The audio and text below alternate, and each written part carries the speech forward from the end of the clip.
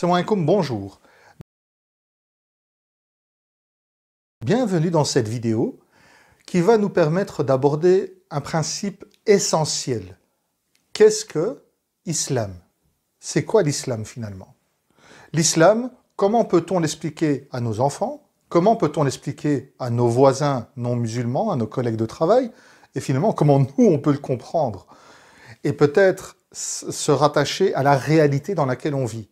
Ici, nous, en Occident, dans notre époque contemporaine, comment comprendre ce qu'est l'islam? Alors déjà, l'islam, il y a plusieurs manières de comprendre ce mot.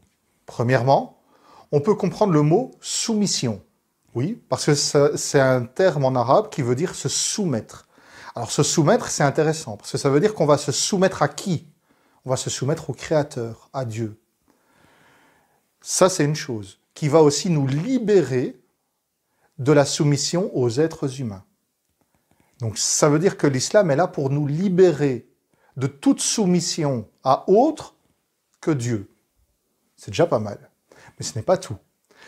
L'islam, c'est aussi l'apaisement.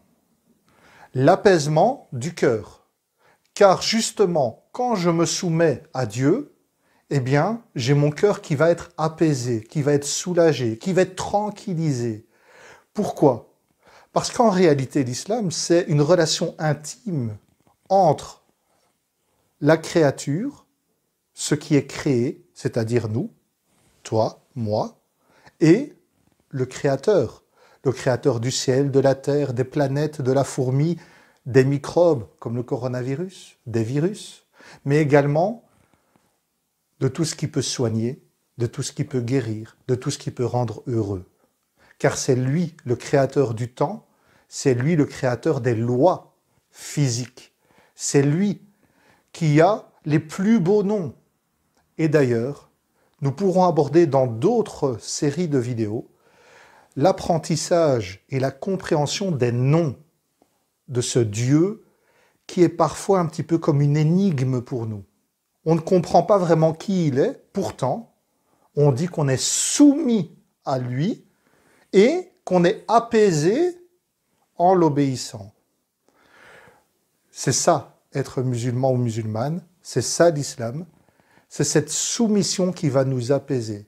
Alors, c'est un très bon élément pour savoir si la pratique religieuse que nous avons est équilibrée.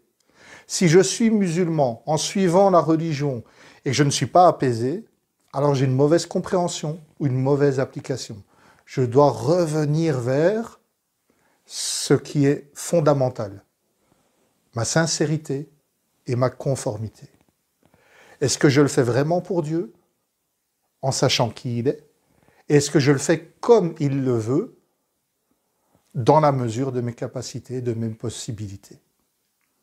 Et ça, je dois me retourner alors vers les hommes de science, vers les femmes de science qui peuvent me guider et me conseiller. Mais ça, ce sera pour d'autres vidéos.